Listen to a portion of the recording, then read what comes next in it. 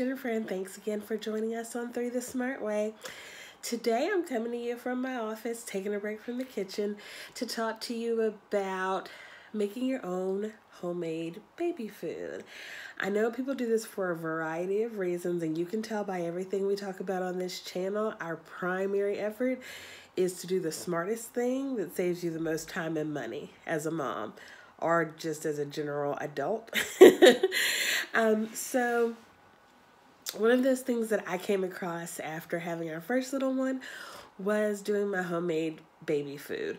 So I know there are a variety of reasons that people actually get into this. And some are rather controversial, but I don't know if you remember a couple of years ago, there was a surge of these baby food pouches on the market. Like, people were no longer doing the jarred baby foods. Everyone was doing a pouch. But the one thing about the pouch was that you couldn't actually see what was coming out until it was already out of the pouch.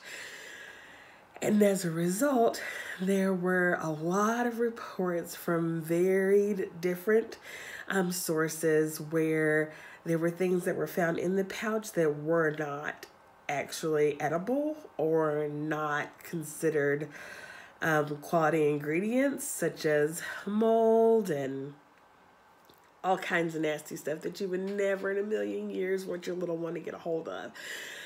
So that was actually what spurred me to look into it, just to see, like, is it easier, or is it, just one of these things that the granola moms do? That's what I call them. Although some granola moms might be watching this and saying, hey, we think a lot alike. And that's fine. But I am not your typical granola, organic, do everything. I don't know. I'm just not that mom. I'm the quickest, most efficient, but most fun way of doing things is my typical approach. So nonetheless, I did arrive on the doorstep of the idea of making my own homemade baby food, and so I'll give you guys a quick journey because unfortunately there are not a lot of resources out there that put all of the research into one place, like from beginning to end. So hopefully this video will serve as that for a lot of you that are interested in going down this route but a little bit nervous about the proper steps you could take, because just as though you may consider some of the ingredients that are, in a bottle of jarred food are not exactly what you would want to be feeding your child, you want to make sure that whatever's in your homemade version is exactly what you would want to be feeding your child, if that's the reason that you chose this route anyway, right? So, like I said, a multitude of reasons why people go down this road. Mostly, it's related to cost and controlling the ingredients. Last I looked, the cheapest you could get a jar of baby food, about 3 or 4 ounces, was about 50 cents. That was not going to be organic.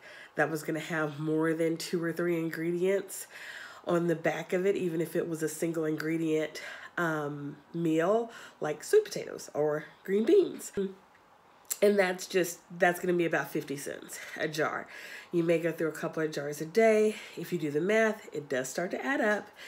I've taken some notes here because there are some resources that I use to get me started on this, and I wanted to make sure to share those with you. So at 50 cents for a 4-ounce jar, but then you compare it to, like, if you were just to do carrots for a week, a bag of carrots would make you, 25 lunches and 25 dinners, basically, for your child.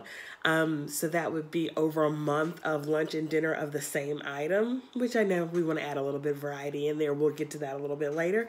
But a bag of carrots is just $4.50. So it's a drastic price difference. I have seen some shopping lists on Pinterest where they just buy 9 fruits and vegetables from varied sources, frozen, fresh, even canned. Be creative. And that's giving them $20 worth of ingredients, but it's a whole month worth of baby food.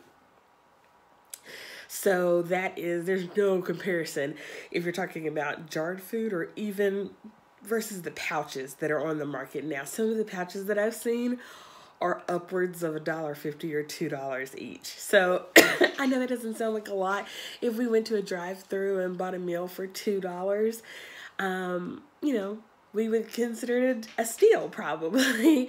But, we do want the ingredients to be a little bit more pure and fresh and appropriate for the little ones, okay? So if your little one is ready to start, there are a couple of indicators. Of course, check with your physician to make sure that your baby's ready to start. I know one of them is, that they're not like thrusting their tongues forward when they're eating. Another is that they're sitting up straight. Talk that over with your physician on your regular visits, and then you'll get a good idea when your baby may be ready for solid foods, okay? So there's one thing that I never heard of until I started researching this, and it's called the Dirty Dozen. So the Dirty Dozen is 12 fruits and vegetables that have the most pesticides on them. Now I'm going to go granola mom for a minute, but they have the most pesticides on them, which of course you don't actually want to be passing on to your little one. So these are the ones that you either want to, you can use this list to guide you while you're shopping. You can also use this list to avoid those specific items. It's totally up to you. So I looked at this as if I wanted any of these 12 items, I was going to buy them organic or just try not to buy them. It's that simple. So those are your two choices, really. So the Dirty Dozen include strawberries, apples, cherries, tomatoes, spinach, peas, grapes, sweet bell pepper, nectarines, pears, celery, and potatoes. So those are the produce with the highest pesticide residues on them. Now, then they have like the Clean 15, which is like the exact opposite of that list, okay? So these are going to be the cleanest fruits and vegetables for you to provide to the little one, so they'll have the least amount of pesticides and residues on them. So that's sweet corn, avocados, pineapples, cabbage, onion, papaya, sweet peas, that's frozen sweet peas, asparagus, mango, eggplant, honeydew, kiwi, cabbage, cauliflower, and cantaloupe, okay? So the Dirty Dozen and the Clean 15. Just keep those in mind as you're choosing what you want to go forward with for your first couple of weeks of solid foods. Now, I will let you know, I take it easy. I know people think making your own homemade baby food, I don't have time for that. It's the first thing everybody says. I don't have time for this. First thing I thought. The first thing that I would do is do everything in your willpower, your wheelhouse to make this as easy as possible. So the first couple of weeks, I did things that came out of the shell, came out of the peel, and were easily mashable with the back of a fork. That included bananas. That included avocados. There are a couple others. Those were the two that didn't require any produce prep. No washing, no peeling, no coring, no chopping, no boiling, no steaming, nothing, okay? Those you literally cut open, and also they're really easy to travel with. I know it sounds crazy, but we traveled a lot when we had our first little one, and a lot of long car trips. I always just grabbed a couple of avocado. I mean, for Pete's sake, I live in Texas, so you can get avocado 3 for $1 here. And it would be really odd that, a 6-month-old would probably eat a whole avocado. They're probably only going to eat half of it. So, hate to be wasteful, but chunk the other half is not that big of a deal. You've gotten a 15-cent meal, essentially, out of a half an avocado. Packed full of nutrients. You didn't miss out on any of them because you didn't cook any of it. So, for our car trips, I would grab the silverware packets. the plastic or silverware packets from the fast food places with the fork and the knife and the spoon in them, because you kind of need all three for an avocado. I would slice around the avocado, split it in half with the knife, then use the spoon to scoop it out into tiny little scoops, and then I could also use the back of the fork to mash it up. I know it sounds crazy, but so easy to do in the backseat of a car, and you literally don't even need a bowl to do it in, because the skin and peel of the avocado kind of do the work for you. So I would definitely say I relied on that one a lot. So take it easy. Make your life as easy as possible. Also, try to introduce one food at a time. So one food for 1 week. Then that lets you know if they have an allergy to it. Then you roll on to the next food. You can always then, after you've included a couple of foods, you can start mixing them together. Okay, so that's another option to like up the flavor profile. Honestly, when you think about, nobody ever said this to me, and I wish someone had, because when you think about this baby food phase, because everything's a phase, okay? When you think about this baby food phase, they're only really eating purees for 2 to 6 months, okay? So at 6 months on average, that is when babies are kind of starting to move towards solids. I have heard in some cases as early as 4 months. Talk to your physician. But generally speaking, 6 months is when people are starting to start their babies on purees. And then by the time they hit 12 months, they're doing everything manually. Like, they're practicing dexterity. You want to put things out that they can pick up, grab, learn how to handle. So at 12 months, your puree phase is kind of over, to be honest. Never be afraid of doing too much, because there's some amazing things that you can do with your purees after the fact. But anyway, so now you know what to get, what to maybe try to get organic versus non-organic, and what to absolutely, avoid if you need to. So what my schedule was the Sunday evening, I would go do the shopping. And then I would just make 2 or 3 foods. You don't have to do 8 or 9 at a time, especially when you're just getting started. Because remember, you want to do one thing for a week. So I know it might sound boring, but you need to figure out these food allergies. And if you give them 6 different things in the first week and then they have an allergic reaction, you have no idea which of those 6 was the culprit. And you by no means want to cancel out all 6 of the foods that you spent all week getting them comfy cozy with, okay? So take it easy, 1 food a week. And you can worry about mixing them together a little bit later. Don't mix them together now. Also, just keeping in mind the food allergy thing. So also remember, the less you cook them, the more you're preserving the goodness inside of them. So think steaming, think simmering, don't think boiling when it comes to these fruits and vegetables during the prep phase. So it's really simple. All you need is a blender. I know that there are things out there that are like, you can steam, and then it automatically moves it over to this jar, and then it does the blending, and then it automatically moves it up. You really don't need to go there. I had a Ninja blender, and I also had an immersion blender. Loved the immersion blender because it was all the prep without any of the cleanup time. So, definitely lean toward the immersion blender if you're doing something in a jar or a pot that's already been prepped. You also need ice cube trays, and you need Ziploc bags. Just plain old freezer Ziploc bags. The Ziploc brand is actually BPA free if some of you guys are interested in that. So also a good option to keep in mind. So a blender, whether it's a food processor, an immersion blender, stick blender, whatever you want to call it, you need that. Ice cube trays.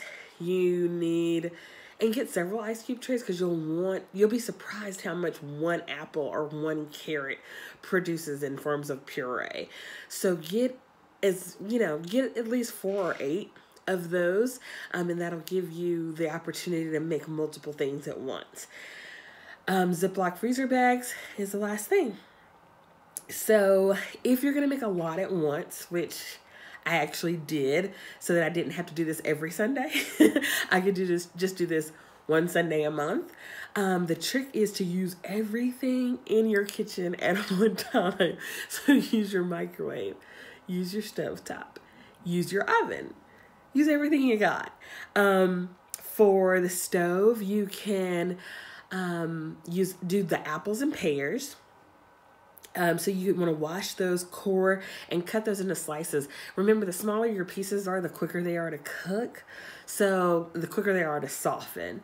So definitely try to chop things as small as possible if you're chopping before you're cooking. And then you just simmer those until they're fork tender. That's the most you have to watch anything.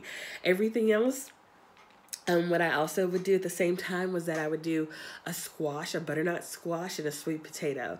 You can literally stab those with, stab your sweet potato a couple times with a fork, throw it in the oven on 400 degrees. But with your butternut squash, half it, scrape out the seeds, turn it cut side down, and put that in the oven also for 400 degrees, 30 minutes. So those go in at the same time. They're done at the same time.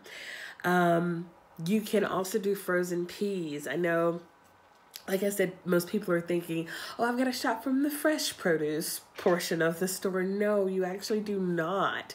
You'll be surprised how many options there are now available to you. Even since I was doing this 4 years ago, there's so many more things available. Trader Joe's has an awesome steaming bag butternut squash. It's already cut, steamed, and cubed, I guess, whatever. So it takes out all the prep work. You can also do things that are frozen like broccoli. Spinach is another great one to do frozen, and they've already taken care of most of that prep work for you. You can also do canned things like organic pumpkin. Around Halloween time, it always goes on sale. Grab an extra can, put it in the, in the pantry for when you're ready to do this. So simple, so easy, like $1 a can, but oh my goodness, that can is probably 12 to 14 ounces. And I mean, one ice cube tray, which I loved about the ice cube tray proportionately, is that one cube is about an ounce. So you do know exactly about how much you're actually feeding them, which is really nice, because otherwise it's kind of a guessing game, right? So anyway, have everything going, microwave, stove, and oven simultaneously. Once everything's cooked, individually place those items in the blender, the food processor, or the stick immersion blender. And then so if it's too thick, sometimes some things will be too thick and some things will be too thin. So to thin something that is too thick, thin something that is too thick, you want to just add water, or you can add some of the residual boiling fluid or simmering or steaming fluid that you had from when you were cooking it. Or if it's too thin, you can add, also you can add breast milk. That was another thing that I started adding to it later. But leftover breast milk, great to add in.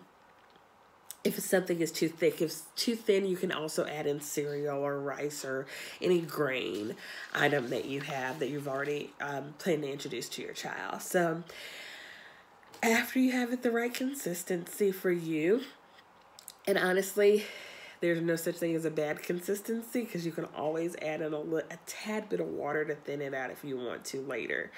The main thing is to get like the thickness, or get the smoothness that you want. After you have that smoothness, that consistency, spread it into the ice cube trays, and then you just freeze it for 3 or 4 hours. Get you some Ziploc bags. Pop them out into the Ziploc bag, and make sure you label the bag. You'll be surprised how quickly things start to look exactly the same. I remember one time I had sweet potatoes and carrots, and I could not tell the difference between them. So Always label the outside of your Ziploc bag, and then you're ready to go. When you get ready to use your frozen items, I like to apply as little heat to it as possible, because every time I think heat, I think I'm losing a couple more nutrients and vitamins. It may not be that big of a deal in the grand scheme of things, but in my head, it made me feel a little bit better. So what I would do is I would actually take out a couple of cubes. Remember, 1 cube is 1 ounce, so 1 to 1 right there. And I would put the cubes in a Tupperware container, or a glass Tupperware basically, and put it in the refrigerator for the next day. How much I needed for the next day would be in that Tupperware container, and I could merely just scoop out the cubes. The cubes start to melt just a little bit, which is perfect, because then you can kind of tell, oh, this is a whole cube, this is a whole cube. You know, it's not like all mush. It's not like a pile of mashed potatoes the next morning. It's still there. And then you can, if you want to, microwave them. They only take about, 20 to 30 seconds to microwave. Make sure you're doing it, in a BPA-free container. You just want to continue to like stack these methods that are being helpful on top of methods that are being helpful. So, just microwave for 20 to 30 seconds. Every microwave, of course, will be different. And then you're ready to go. Some of my favorite methods of actually feeding, I'll show you, was this. It was a Nubby, is the brand name. So, I don't know if you can see that, but it's Nubby, N-U-B-Y. And I don't know if you can see, there's a little tiny hole right in the center of the spoon there. And then this is a reservoir. It's literally 2 pieces. You can fill this with exactly what you want. I had about 5 or 6 of these just daily in the refrigerator. Defrosting overnight, essentially, is what I'm saying. When you get to the point where you're beyond the Tupperware, you don't need to do the Tupperware anymore. Just put them straight into this. This is a great tool to get them started with eating, because they get really interested in it. So I would just stick my cubes down in here. I pop the top back on it and put it in the refrigerator overnight. It would thaw, and then I was pretty much ready to go. If it wasn't thawed in the morning, I would get a little Pyrex of warm water, throw that in there, and just let it thaw. Okay? Loved this. You could just squeeze out. It just made, I don't know, I'm just about quick, easy, and clean. And it got rid of a lot of like the excess all over the place. I don't know. It just seemed like it was a godsend. I love it. I give this to every pregnant woman I know. I know a bunch of people do make it. This was the only one out when I first had it. A bunch of people make it now. Boone makes one. But you're just looking for something that is squeezable. The reservoir is squeezable, and then it has this little teeny tiny hole that you can squeeze out. I would even put cereal in here as well. You can do cream of wheat in here. There are a million options. And then the opening is large enough that you can actually fit a full-size spoon basically in there to get whatever you want to feed the baby inside the reservoir. So the Nubby reservoir spoon, I don't know the name of it, but I'll put a link to it below. You can get it at a couple of places now. Loved that to get them started. And then once I got a little bit more comfortable, I actually did go with the pouches once he got older and he was eating a lot more. So these I actually just got off of Amazon, and I feel like they hold a lot. The pouch itself is rather large. It may hold about 4 ounces, but the best thing about these is, of course, they have the cap on them. So you just screw on and screw off the cap just like a normal pouch. But you don't have to worry about, like, I've seen people fill up the nasal bulbs. Oh, to to fill up a pouch, don't do that. Even if it's clean and it's never been used before, it's just a mental thing. Ugh, it's just gross. These actually had a zipper bottom. So you can see that there's a zipper across the bottom here. So also there's a max fill line. Don't fill it past this point. I mean, what more do you need? So just fill, you can literally spoon in or pour in your puree. Seal off the bottom of the pouch. You know, make sure you hear all of those clicks, definitely. And they're dishwasher safe and freezer safe. So if you wanted to use them even to freeze your foods in, maybe you had more puree than you had ice cube trays, you can definitely use these. BPA lead, PVC, latex, and phthalate free. 100% recyclable, made with natural ingredients. shopnaturalgoodness.com. So there you go. You don't want to microwave these, of course, but so easy for on-the-go feeding. So maybe it's a good idea to just fill up a couple of these in addition to your ice cube tray so that you have them accessible, and throw them in the freezer too. If you know you're going to like a baseball game or something the next day, you can just go ahead and do your normal thing. Take one out of the freezer, just like you would your ice cubes, and throw it in the refrigerator for a while. Another thing that I loved, this is a great tool. I know everybody's pretty much familiar with it. I think it was Nubby too. Yeah, it was Nubby. But this is a great thing to give them as you're prepping their food, because very often, I don't know if you have an anxious baby that is hungry when they're hungry, but that's me in real life. So I have no, I don't feel evil towards any baby that wants to eat when they want to eat, because that's me as an adult. But these are great. They're just little mesh pouches, and you load them with a piece of, it's just a simple piece of fruit. You can do a cantaloupe, you can do anything, fruit, vegetable, whatever the case might be. Also, they're great for teething if you want to put something frozen in there that's not going to break apart. I will say they can get messy, so definitely throw a bib on the baby when you get ready to use these, especially if there's something juicy like an orange segment or something like that.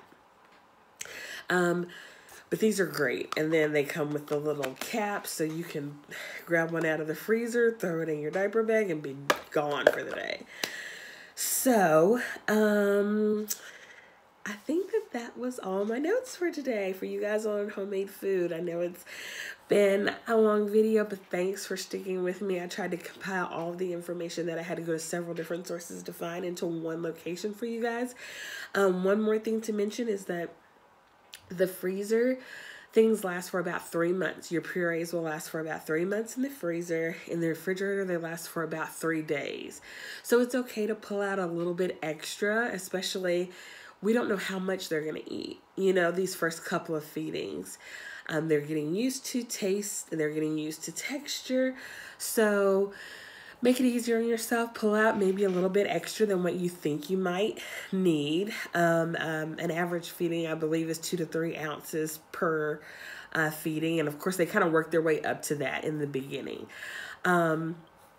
So pull out a little bit of extra. Remember, 1 cube is about 1 ounce. So count your cubes, count your meals, and be ready to go ahead and serve your homemade baby food. So I hope that this was helpful. And I hope that some of these tools you'll take advantage of to make your life easier along the way with this journey. And if you have any tips, tricks, things that you use that you love, because of course we'll be going through this again very soon with our little one, probably, I guess, in about a year. So keep us updated on anything that you did that you loved or made life easy. And we look forward to seeing you again next week here on 3 the Smart Way. Don't forget to like and subscribe. We'll see you next time.